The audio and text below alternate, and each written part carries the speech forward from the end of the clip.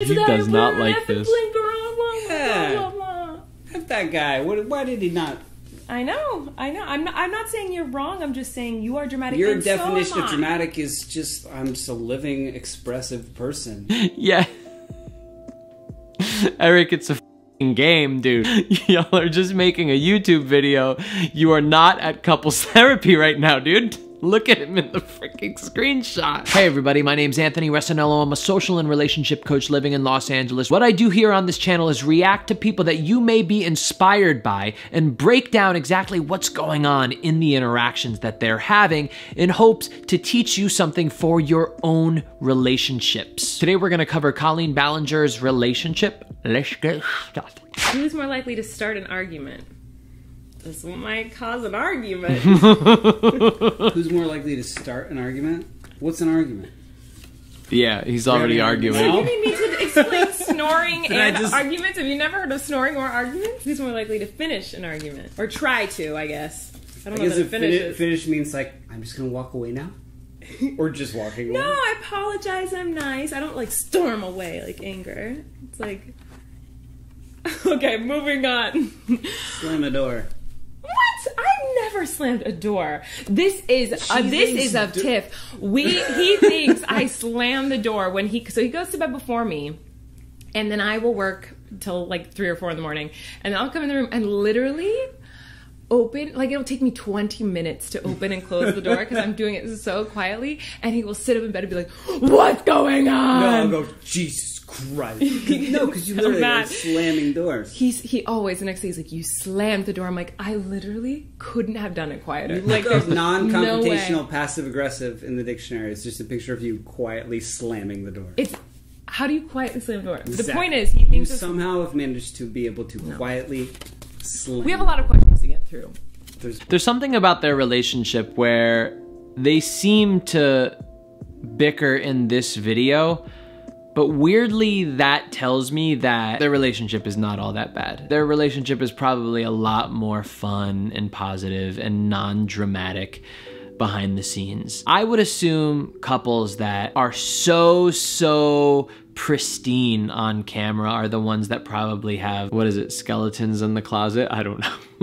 Bad things going on in the background because they're purposely trying to put on a really good act for the viewers. But I actually like that Colleen and Eric are being so real about who they are and their relationship dynamic in this video. There's nothing bad or toxic going on. It's normal couple stuff. And I actually appreciate what Colleen is showing us. It's vulnerable, it's real, it's authentic. Who's more dramatic? What do you mean dramatic? I am very dramatic about little things in life. So are you. But you are very dramatic.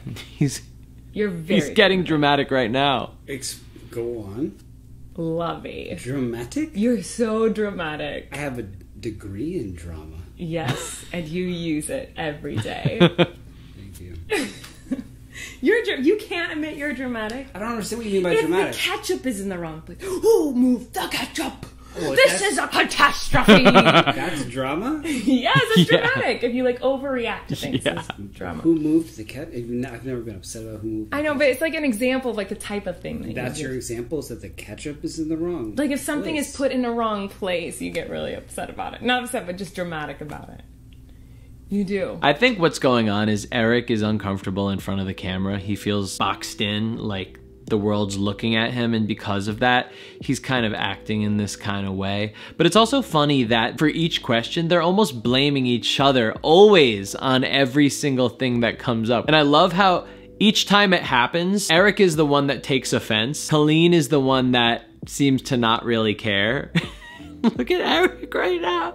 His arms are crossed. He really is the dramatic one.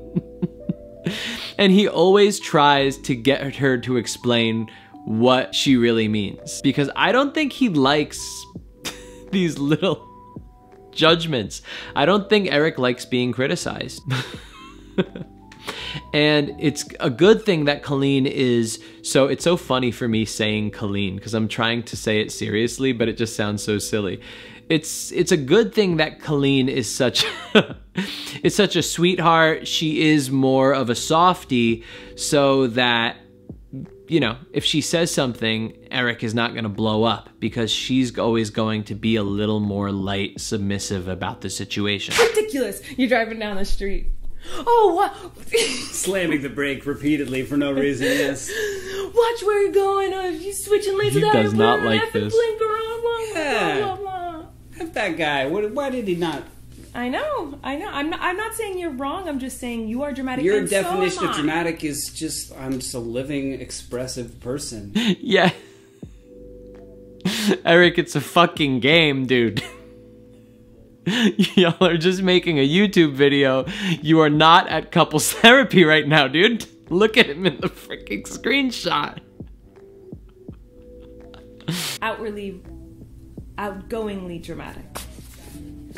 You regularly... She's trying to like calm it down, soften the blow of what she said while not taking it back.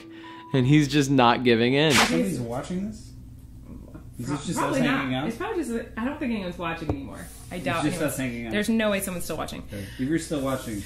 So what you have to put down what you think my worst habit is, and I'm gonna write down my worst habit, and we want them to match. What's a habit? And what's like... A habit what's is like a... something that is not good for you, that you need, like, a habit is something that you do a lot that is not good for you, that you should not be doing. Like, it's a bad habit.